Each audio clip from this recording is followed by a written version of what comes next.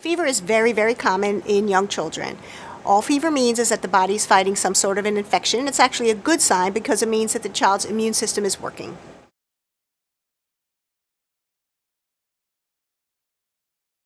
Children that have a fever do not necessarily need to be rushed to the doctor right away.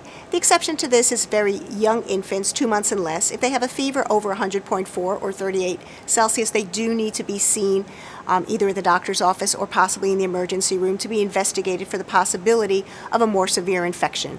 Older children can be evaluated on the basis of both the fever and their behavior.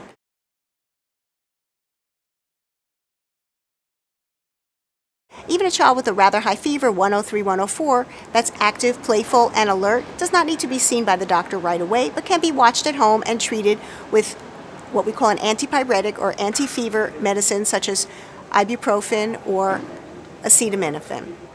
If the fever persists for a couple of days, or if the fever is accompanied by other symptoms of discomfort such as earache, sore throat, cough, then that child should be seen in the doctor's office. But very rarely is a fever in and of itself an emergency, need to go to the emergency room, and there isn't any specific cutoff for fever.